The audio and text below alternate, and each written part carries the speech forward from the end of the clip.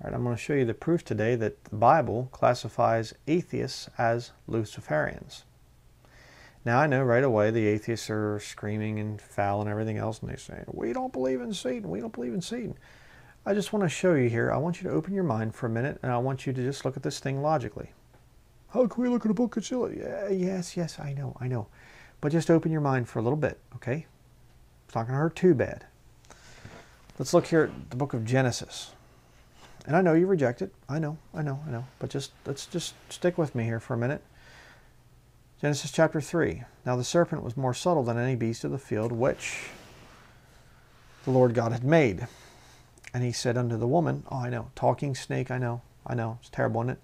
Yea, hath God said, ye shall not eat of every tree of the garden. And the woman said unto the serpent, we may eat of the fruit of the trees of the garden, but of the fruit of the tree which is in the midst of the garden, God hath said, ye shall not eat of it, neither shall ye touch it, lest ye die.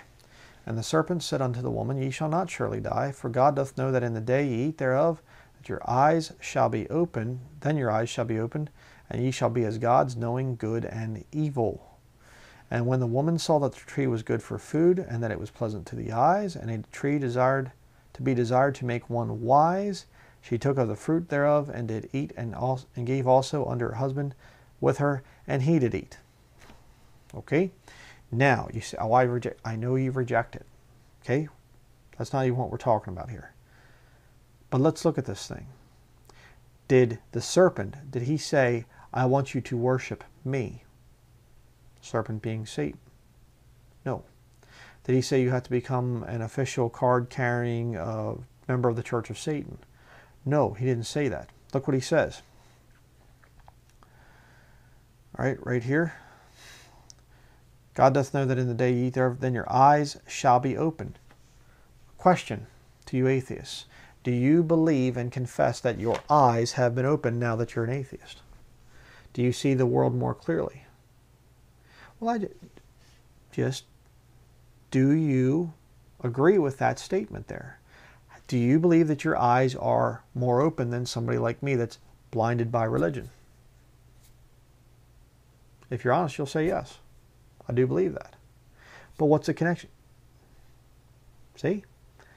You always got to try and get ahead of me, don't you? Let's continue. You believe your eyes are open, and ye shall be as gods, knowing good and evil. Question number 2, atheist. Do you believe that you can define morality? Do you decide what you believe is right and wrong? I mean, how do you scientifically define morality? It's a good one for you. Okay? You believe, as an atheist, that your eyes are open. Mine are closed because I'm in religion. You believe that you can make your own standards of right and wrong. And you say, well, I submit to the laws of the land and stuff like this. Well, until they become corrupt. I mean, if the Catholic Church openly took over and they pretty much control things, we'll talk more about that here in a minute. But if the Catholic Church openly took over, or Islam, we'll say that way, and they said everybody is, Sharia law, everybody has to become Muslim. You're going to be a Muslim or you're going to die. Well, would you submit to that? Or would you say, no, I have my own code of standards and things like this? You see? You do believe that your eyes are open and that you can be, you might not believe that you're a God, but you believe that you can define good and evil. Verse 6, and when the woman saw that the tree was good for food, and that it was pleasant to the eyes, and a tree desired to be desired to make one wise. Do you believe that you're wise as an atheist? Do you believe that you are educated, and somebody like me is just a dumb hillbilly with outdated beliefs and an outdated book? So you passed the first 3 tests there. Let me show you where the word Lucifer appears in the Bible. The King James Bible. The other ones are from the Vatican. Don't mess with them.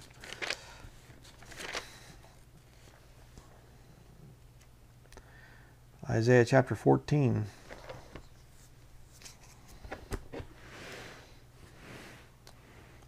Isaiah 14.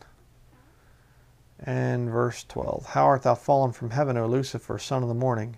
How art thou cut down to the ground, which didst weaken the nations? For thou hast said in thine heart, I will ascend into heaven, I will exalt my throne above the stars of God. I will sit also upon the mount of the congregation in the sides of the north. I will ascend above the heights of the clouds. I will be like the Most High. Yet thou shalt be brought down to hell, to the sides of the pit. Now, you might not confess everything exactly like that, but the fact of the matter is, as an atheist, let me ask you a question. Do you believe that you are your own God? I know you're going to vehemently deny it because you know where I'm taking this thing. You know that I'm taking this to prove that you are in fact a Luciferian. You see, a Luciferian, a real one, doesn't believe in Satan.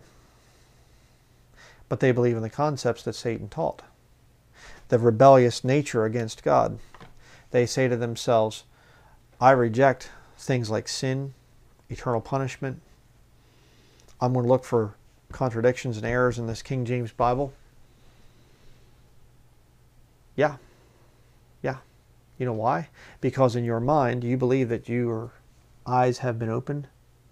You believe that you are a God knowing good and evil. And you believe that you are wise. Congratulations, you're a Luciferian.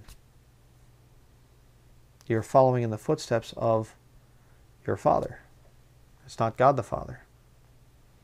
And you say, well, this is stupid. Okay, let me just say this.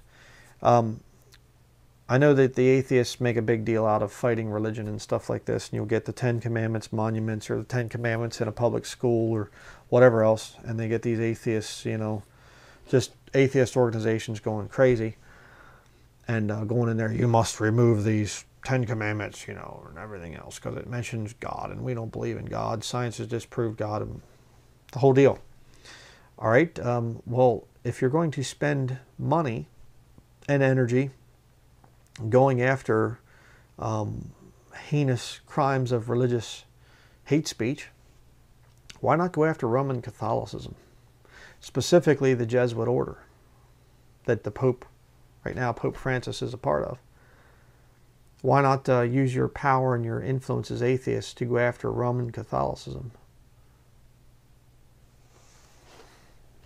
If you do some research, you'll find out that a lot of the leading philosophers of humanism were actually Jesuit trained. Oh, yeah. See, the fact of the matter is, they're atheist. You are a Luciferian.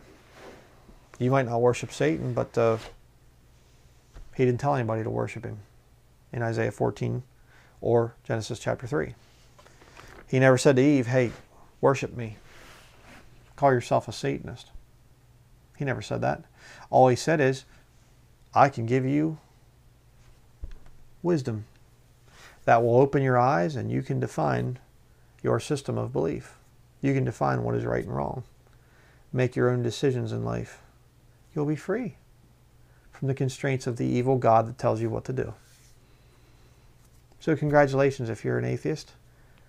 You're a Luciferian.